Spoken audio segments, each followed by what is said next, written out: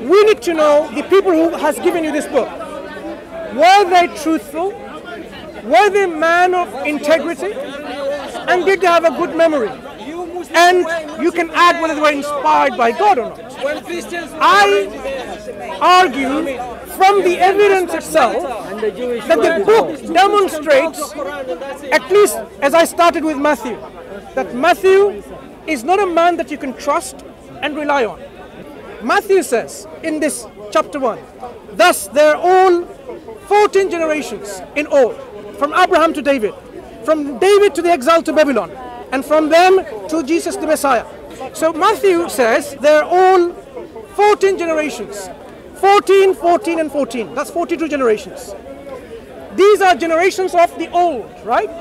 So when he talks about Abraham and David, they are people who lived within the Israelite tradition as narrated by the Israelite people, right? The Jewish people. Yes. We find their genealogies already documented in their literature. So what has happened is this. If you were to tabulate these names, you will never come to 42. You will miss by one. Matthew has taken away the name between Josiah and Jeconiah. That name is Jehoiakim. If you read 1 Chronicles chapter 3, you will see that. Josiah has several sons. One of them is Jehoiakim, who has children called Jeconiah and their brothers. So he's omitted the name of Jehoiakim. Now, printing mistake? No, it's not printing a mistake. It's a deliberate... Yeah, it's a what? It's a deliberate... Allow me. It's a deliberately taken away for a reason. Why? Because Matthew wants to make Jesus to be the son of David. In the Old Testament, in Jeremiah, I can give you the reference. It says that God cursed Jehoiakim and his progeny, that none of them will have any right to sit on the throne of David.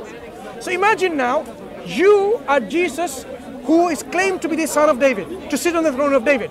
So you have to have a genealogy in which there should be no man who is cursed and removed from sitting on the throne of David. So if you came from a line of people all the way to Abraham, and in this line you had someone called Jehoiakim, who was cursed by God, saying, you have no business whatsoever to sit on the throne of David from your line. So Matthew took that person away, as if people will not realize. So if you say, how can you trust him? If you say God taken now this lineage, or cursed this lineage, yes. why would he mention it in the New Testament? He doesn't mention it. That's why Jehoiakim has been removed by the writer. Yeah, probably that's why he removed him, because you can't just remove him, my friend, because he existed in the line. Yes, the line that's been given by the writer, you can't take him away and say, oh, you know what, imagine your father's name is what? Wait. God taken him out. One moment. What's your father's name? No, it doesn't really matter. Say, my father's name is X. Yeah. And you say, no, my father's name is Y. You can't do that. You have to keep your father's name as the father's name. You can't call your uncle your father, can you? Or your brother your father. What has an impact? What's the point? My point? point is simple. That the Bible is wrong. Matthew, the author of the gospel, is not trustworthy or reliable. Why? Because he is shown to be lying, making mistakes, and distorting history.